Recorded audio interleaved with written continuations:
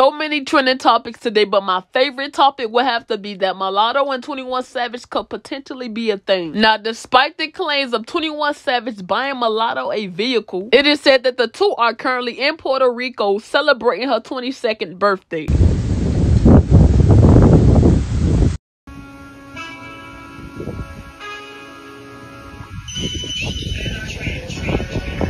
Yeah.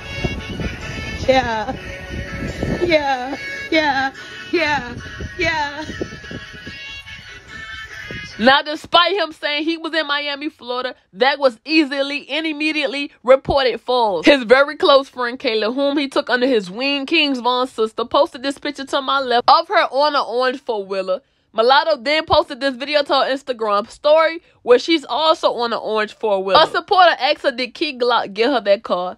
Somebody said, nope, 21 Savage. Now, before we continue, could the supporters be over-exaggerating? Or as several supporters said, the reason he fabricated his location is because he might be down there with Mulatto. Moving forward, our good sis Coi Leray was caught on a dinner date with Blueface. Now, for those of you who don't know this, Benzino happens to be Coi Leray's father. She's also a rapper. Now, for those of you who know, you know. Blueface baby mother, she's very angry at times, and she does not like when other women get the attention of Blueface. She's very competitive and may lay hands. Could this possibly be a problem?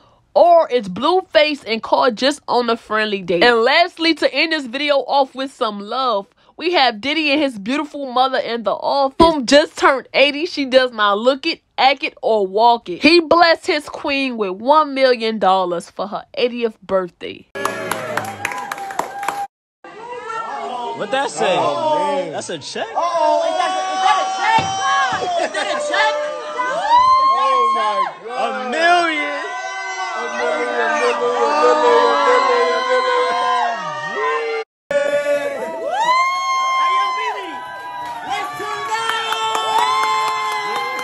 Not only did he give her $1 million, a Bentley, but he surprised her with love from the whole family. Everyone showed up. Y'all just let me know what y'all think in my comment section below. Again, happy birthday, Mulatto. Thanks for tapping in. I love y'all, and I'm out.